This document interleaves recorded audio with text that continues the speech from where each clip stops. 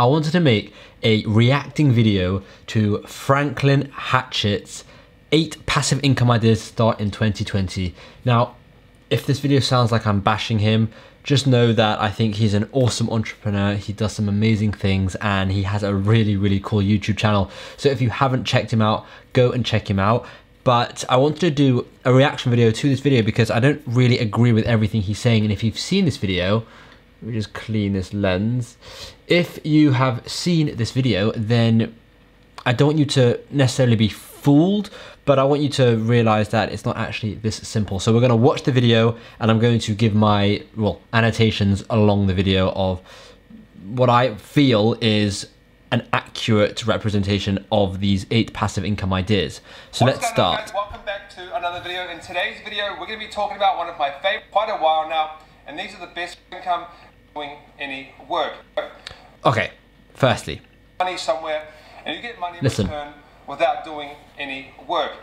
Here's just defined passive income as getting money without having to do any work. I want you to remember that sentence, okay? Because that is going to be really important for the rest of this video because there's so much just that doesn't make sense, okay? So just remember that sentence. Passive income means not having to do work and still make money. Now, let me just quickly give you my definition of passive income. I believe passive income isn't really a thing, that passive income kind of exists, but it still requires at least a little bit of work. So for example, if you write a book today, in 10 years time, when you're getting sales from that book, technically they're passive income because the sales are coming in without you having to do anything. However, you had to originally go and create that book. So it's a kind of passive income and it's not truly passive. It's not someone just knocking on your door and being like, here's £1 million. That would be passive income, right? So it's not that, it still requires a bit of work. So let's go through and see what his 8 ideas are. Now, true passive income can only be done in a few ways, which we will be talking about in this video. True passive income. Some other passive income streams will require a little bit of work up front. And okay, did you hear that? Some passive income streams will require a little bit of work up front, like I said about the book. Okay, sometimes a little bit of work up front. And usually some sort of maintenance going forward, but in most cases... Maintenance going forward. So he's just pretty much said that passive income means no work, except this passive income means there's maintenance.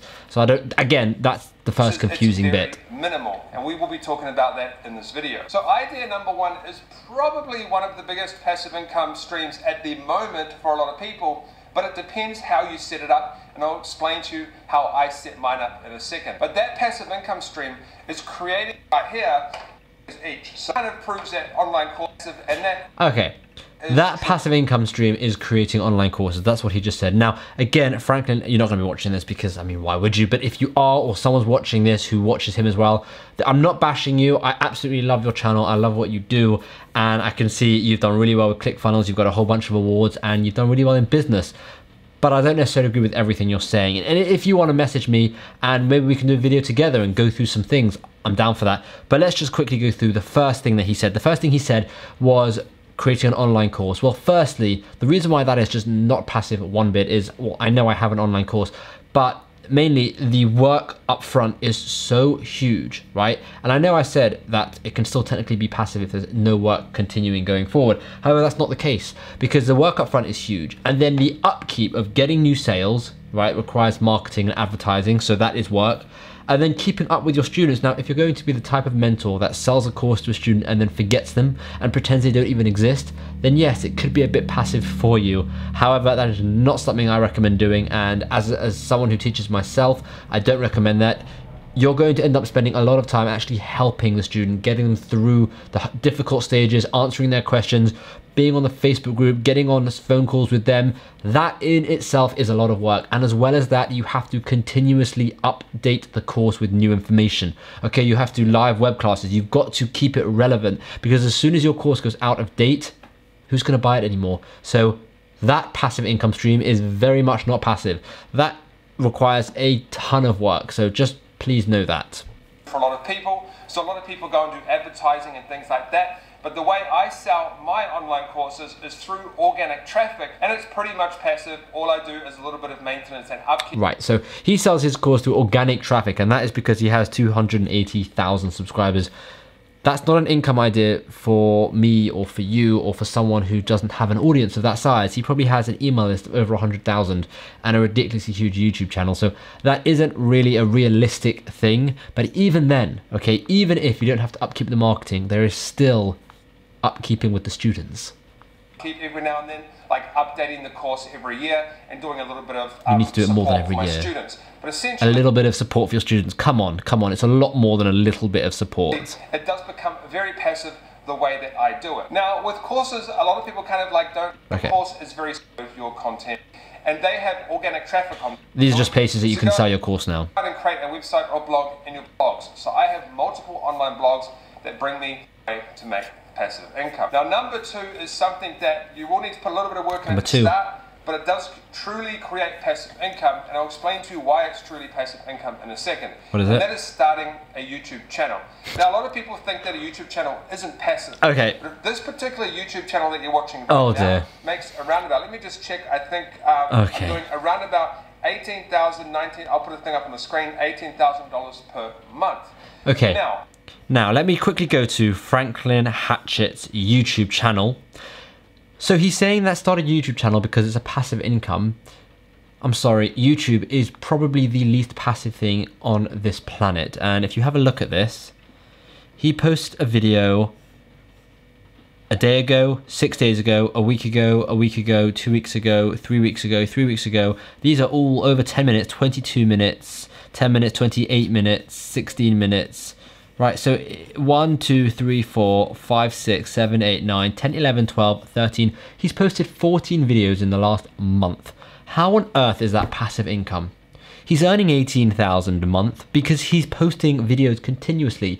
Now I know as soon as he posts a video, he can make money off that video for months and years to come. And that is true. But in order to keep the channel going, to keep the channel relevant, he's got to keep posting videos. If he just blanket stops posting videos, his $18,000 a month will go down and down and down until his YouTube channel pretty much dies. He has got to keep posting videos to keep up that momentum. So in my mind, that is in no way passive income. And as someone who creates YouTube videos, I know it takes hours and hours every single day. So there is no way that this is passive income. And if this was passive income, then I don't know what the hell passive income is, because creating a video every single day is not passive income. Most of this money. And as well as that, it takes years to grow a big YouTube channel. And I mean, you could be lucky and get it done in a couple of months and just blow up, or you could be like the 99.9% of people out there who take a long time to build up a YouTube channel.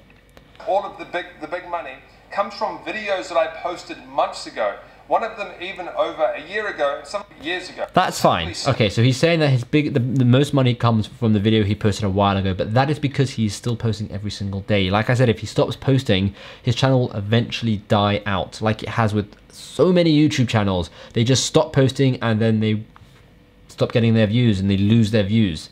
All right, let's get to number 3. Something that a lot of videos. I did a video. It's work. Yes, you can make joy. Don't do it on something you don't know product. You don't need to create anything. Affiliate marketing. Okay, so affiliate marketing is actually pretty solid, because if, let's say, you create a video about Jungle Scout and you have an affiliate offer in there, you could potentially be getting sales continuously by getting views on that video and people going to buy your affiliate offer. But in reality, getting people to buy your offer, affiliate marketing or not affiliate marketing, requires a lot of hard work and a lot of upkeep. Now, in terms of maintaining the students or the person who's buying into the course or the tool or whatever the affiliate offer is, you don't have to maintain that person, because that is for the course owner to do, right? You're just the affiliate, you just bring them to them. So in that sense, yes, there's no upkeep, but the actual act of getting a customer is so difficult unless you have a huge audience like Franklin, who's got 279,000 subscribers. But for an average person like me or you, affiliate marketing is going to be really, really hard. So let's just skip to the next one. All you do is need to send training work now, basic marketing. Not on my tutorial or every time. However, analytics. Basically, go and get a software created. You can go to service, product, software as a service. Basically, go and get a software created. You can go get a software created to a website called upwork.com, and you can get a software. Okay, so besides the fact that that's going to cost thousands, tens of thousands, the upkeep on software is insane. Having students, or having people use your software, you're going to have developers constantly working for you. You're going to have customer service constantly working for you. You're going to have people constantly messaging you, complaining, asking for help, trying to figure something out, something's not working, there's a bug, whatever it may be. That is not a passive, that's definitely not passive at all. There's going to require a lot of maintenance with that kind of business. Unless you create a software and you employ someone to manage the whole thing, and then you just take a step back and you just have no involvement, then it's passive, because then you have literally created the software and left. That I would agree is a bit more passive, but if you're going to be a tool involved in the business, it's just not passive. And hire a software product. How is you? It's not maybe let a software as a service a living wage increase 17, and I've done in big risk time. You want to like to America, but things that have like a lot of companies in it. So for example, I put mine in the NZ top 50, which means that my he's talking about trading now, I believe. I missed it, so let me just, yeah. One of the stock investing. Okay, so stock investing, okay, that technically is passive. You've got to put a bit of money in, you wait a bit, you get a bit of money out, that kind of thing.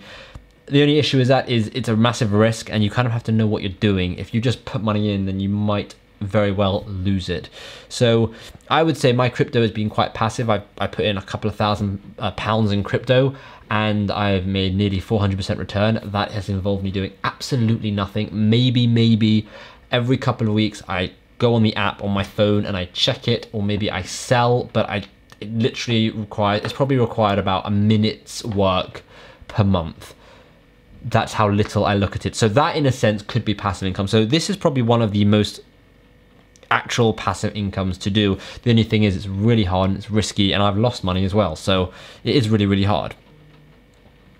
Right, let's just skip to the next one. Let's go all the way to, oh, he's talking about this one for a long time. There we go. Real estate. Okay, interesting. People get wrong is a lot of people buy real estate because they want the price to increase and they want to make money really fast. The way I do real estate, or the way I think about real estate, is if the bank's going to give me a mortgage or a loan, and I can buy a property and I can collect rent from that property, then essentially someone else is paying off that mortgage. Okay. He makes a good point, right? If you can afford to get another mortgage and rent out that property, then 100% do it.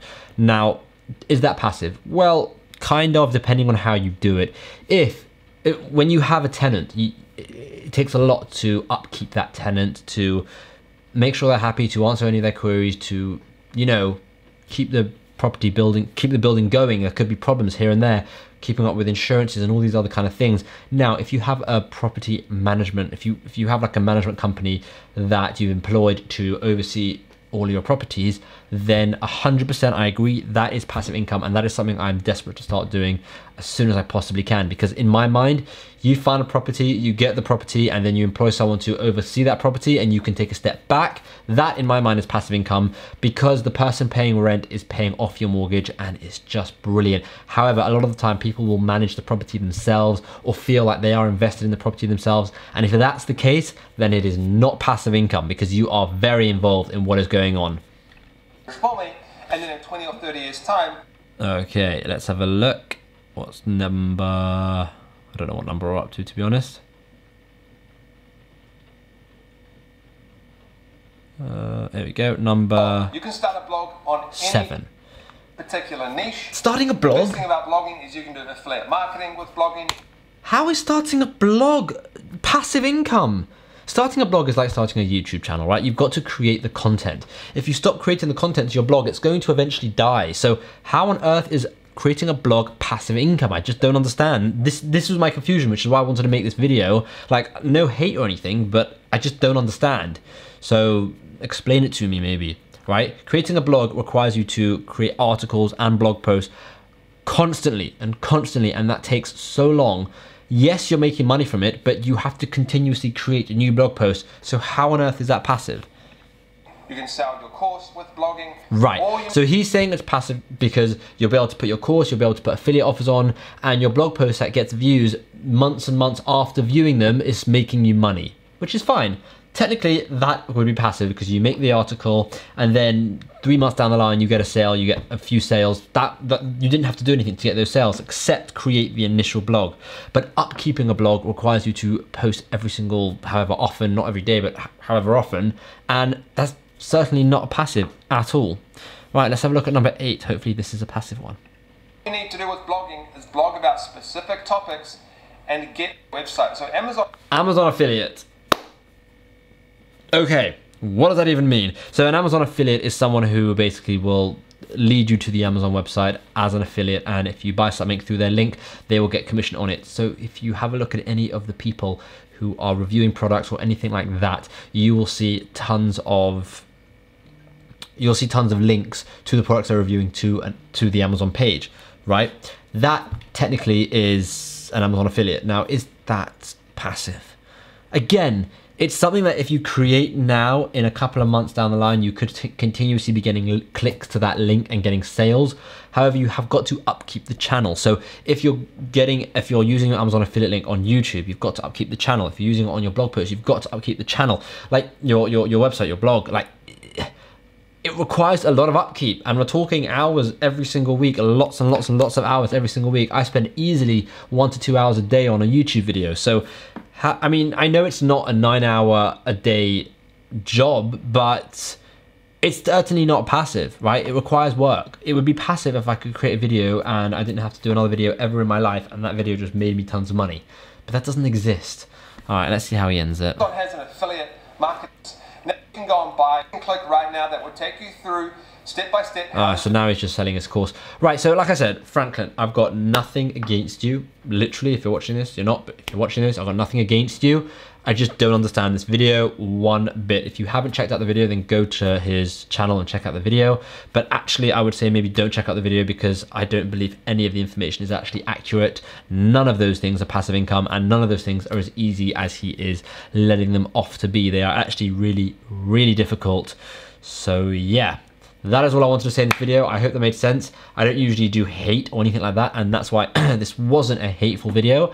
I just wanted to make you aware that passive income, it does kind of exist, but not the way you probably think. It's a lot less passive. The idea of passive income doesn't really exist, right? There's always going to be some sort of work or some sort of upkeep involved, except for maybe, like I said, the real estate, having someone work for you, then you're just paying them. But that is it for this video. I hope that made sense. I hope you liked it. If you haven't already subscribed, I think like 60 or 70% of my viewers are subscribed. So hit that subscribe button right there. And yeah, I'm so close to 7,000 right now. And then I want to get to 10,000. So definitely hit that subscribe button. Thank you so much for watching. And hopefully I will see you in tomorrow's video.